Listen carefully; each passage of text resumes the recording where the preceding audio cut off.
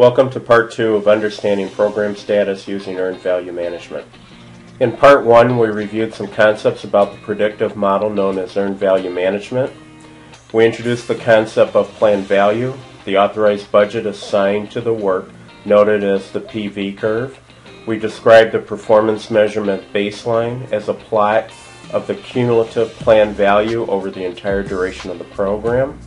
We introduced the concept of actual costs, total costs actually incurred, noted as the AC curve, and the concept of earned value, the value of the work performed, noted as the EV curve. We compared the relationships between the three curves and learned how the curve variance, both cost and schedule. Using variance and some indexes, one can predict the estimated cost and duration of the program, the estimate at completion. Remember, these values are on a two-dimensional curve. Each data point has a time and cost value. Now let's get a little deeper understanding of what this all means to the program leader and program sponsor. Before we examine some typical program scenarios or EVM patterns, we need to know what to expect. Assuming the program team estimated 100% of the work to be performed and the estimates are reasonable for the work performed, the performance measurement baseline should accurately model the duration and expected costs throughout the entire planned work effort.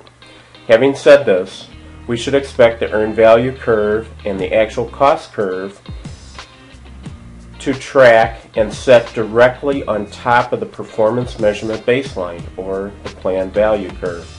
This means that EV, earned value, and actual costs are equal to the planned value and show no or negligible variance. A program with this pattern would be expected to deliver on time and within the approved budget. In fact, the program may be delivered slightly less than budget if the program is delivered within the task estimates, since in this case the program would not require any management contingency funds. Now that we've set our expectations, let's look at some program scenarios. In our first scenario, Scenario A, the earned value curve and the actual cost curve are below the planned value curve. A program showing a status of EV and actual costs curves below the planned value curve and the EV and actual cost curves equal communicates to the program sponsor there is no cost variance. However, there is schedule variance. The interpretation, the program is on budget and behind schedule. As a program sponsor, assuming the program continues to execute at the current course and speed, you would expect the program to be late and the spend to be approximately what it was allocated. A common program sponsor response is to fast-track the program by performing more work in parallel or throw more resources at the program. It should be noted that fast-tracking may negatively impact program quality or potentially create rework. Throwing more resources at the work effort will most likely increase program costs, so be careful when considering or implementing any of these options. In our next scenario, Scenario B, a program showing a status of the earned value curve tracking on the planned value curve and the actual cost curve tracking above the planned value curve communicates there is no schedule variance, however the program has cost variance. The interpretation, the program is on schedule and over budget.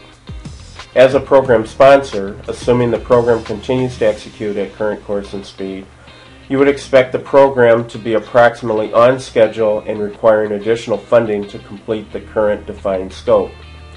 If the program leader or program sponsor cannot fix these systemic issues, a common response is to reduce scope in order to meet the budgeted cost target and deliver the additional capability in a future release, offering, etc.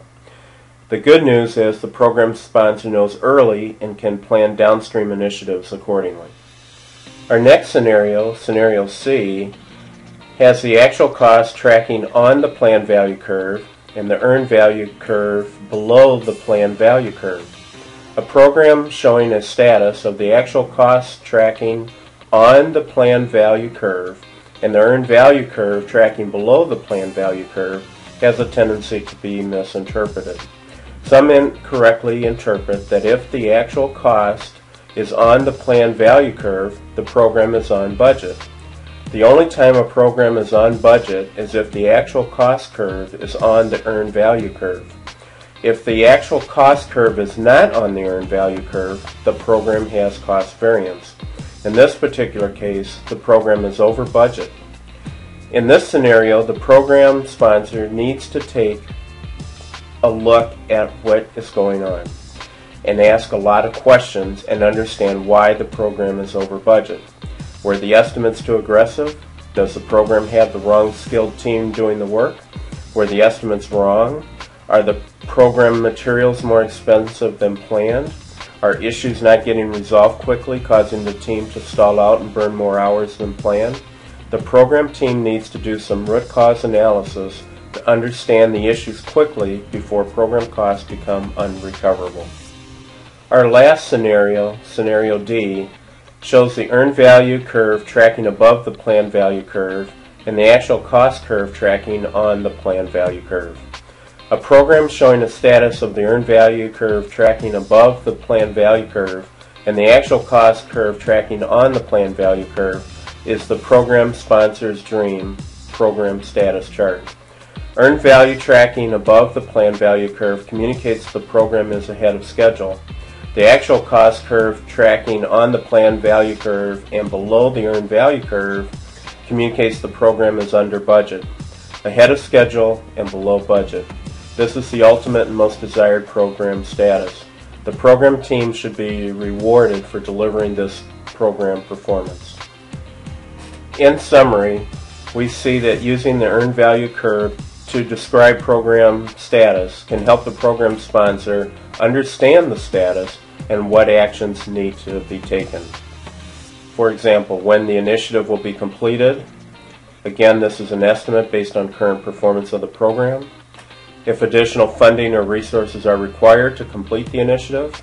What questions need to be asked to help fix systemic and/or pervasive program execution issues, and if the program plans need to be set in place for downstream and dependent follow-on programs that require the in-flight program as a prerequisite.